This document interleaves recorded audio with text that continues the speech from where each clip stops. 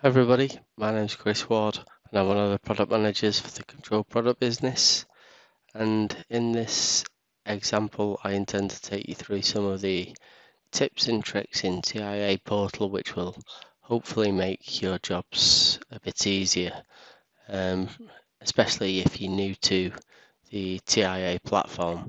And the first thing that I wanted to show to you is when you go into the TIA homepage is the welcome tour.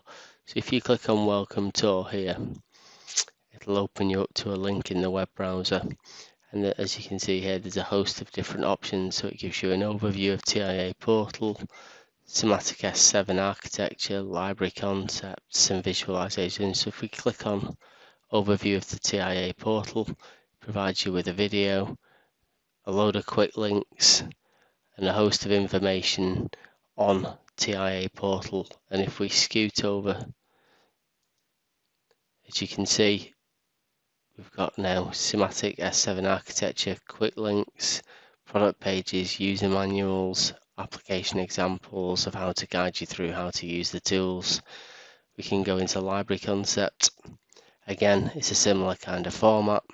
So there's a lot of information in this platform in the tutorial center, which will hopefully make your life a little bit easier in terms of learning how to get to grips with the platform and how to use the various different functions which are integrated into TIA.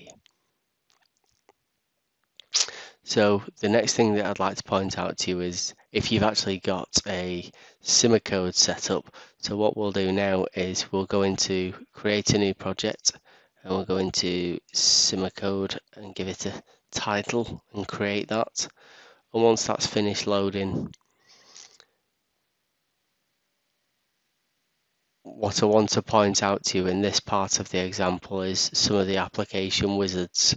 So the idea is that if you're using the application wizards, it takes you through to all the critical information which you'll need to complete a SIMOCODE station. So there's no need to trawl through the information which is integrated into the project view to establish a configuration. So if we go into configure device, add a new device,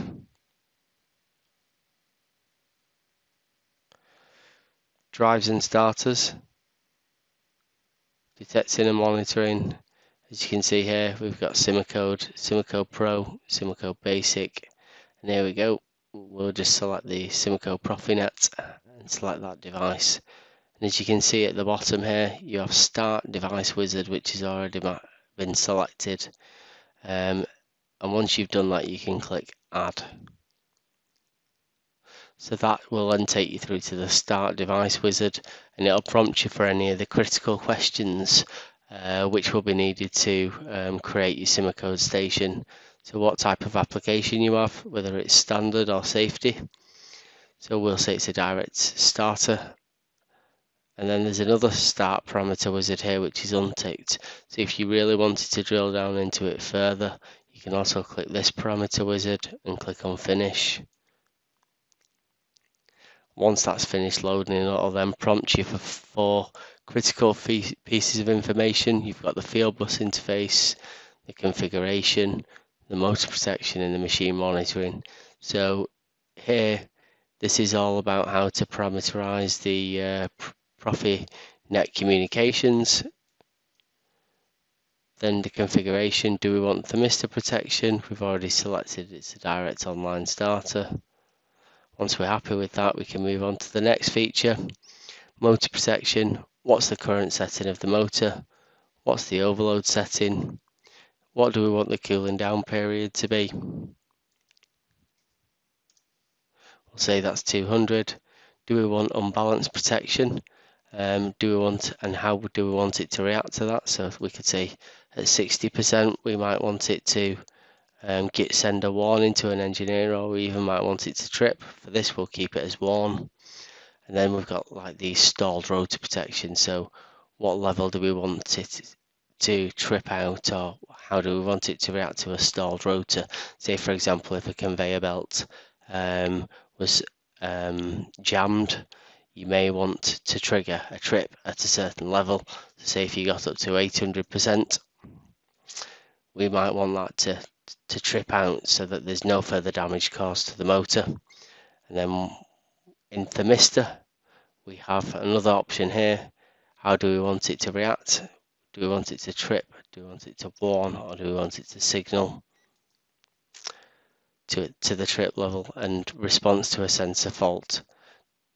Normally under those conditions, we probably want it to warn. So once you've finished motor protection, you can then go on to machine monitoring.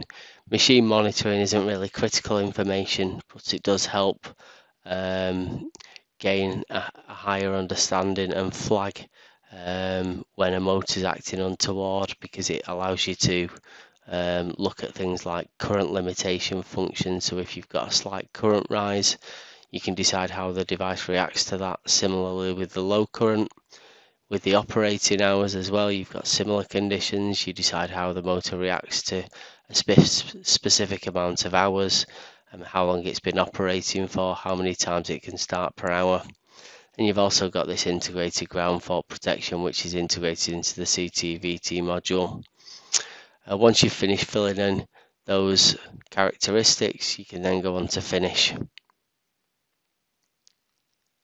So once you've filled in the parameter wizards, and then you go into parameters, you take a look at parameters, and you can see here you've got Profinet parameters, you've got configuration, and you've got motor protection. So in the parameter wizards, it's already prompted you for all this information, so there's no need to fill in these boxes. The only ones that you actually have to focus on now is how to establish the motor control.